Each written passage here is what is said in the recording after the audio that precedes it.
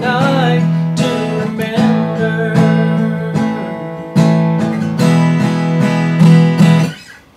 Night to Remember by Joe Diffie. Hi, I'm Max T. Barnes, and this is another story behind the hit song. T.W. Hale and I wrote that back in the 90s, and it was a hit for us, for Joe Diffie, and I think it went to number 5 or something like that, but he did a video on it, and it's still one of my favorite cuts. Joe Diffie was a demo singer here in Nashville, and when you're a demo singer, that means you have to sing all sorts of styles, and you got to sound like a little bit like everybody, and you got like to be a stunt singer. Like, you got to be just a great singer, and he is. And when a demo singer gets a record deal and he becomes a star, my goodness, they cut great stuff.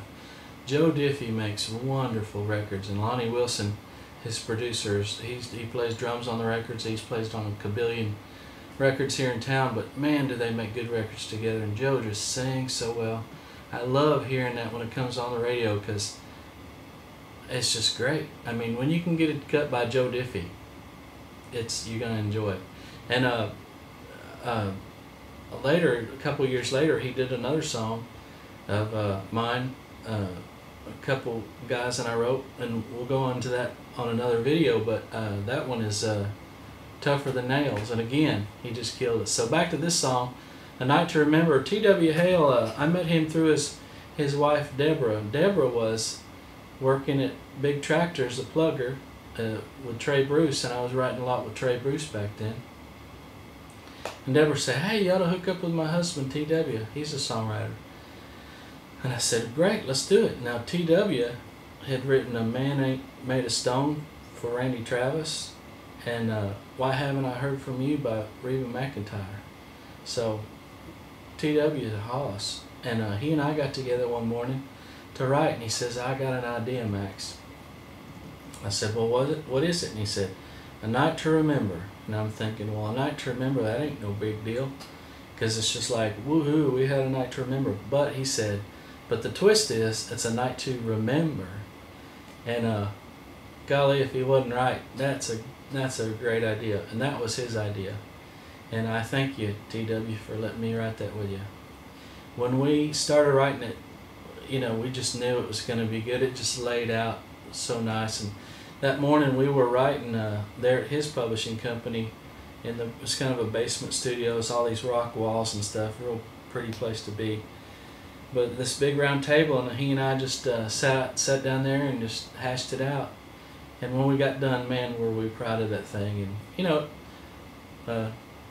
you put it on a shelf and you move to the next song. That's what we do here in town. When you write for a living, you're writing every day, and you don't really think about what you wrote yesterday or the day before. So when it finally came up, you know, it was cut and it was a single. I want to say it was a couple years later. And it's always good news to hear somebody's going to sing your song. But when I heard Joe Diffie was going to do it, I was really happy, because man, he makes great records, as you know, as witnessed by Joe Diffie's record. So I wanted to play it for you on this guitar. This is my 1949 Martin 015, and I wrote that song, you know, my portion that I wrote with T.W. T.W. is co-writer, but what I'm saying is, whatever I added to it, I wrote it on this guitar. This is my songwriting guitar, and this was, I think, an inexpensive guitar back in the day,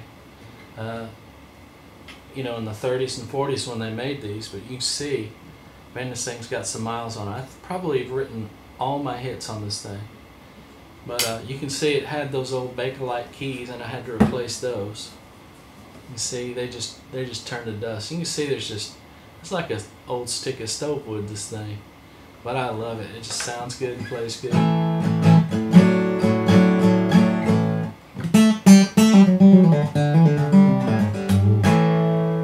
it just plays so good. So I wanted to play it for you on the guitar I wrote it on. This is it. And that morning when we wrote it, I had spilled a big old thing of coffee on my lap. I didn't get it on my guitar, which wouldn't have been a good deal, but it was a morning to remember too. So that's A Night to Remember, Joe Diffie. Thanks for watching.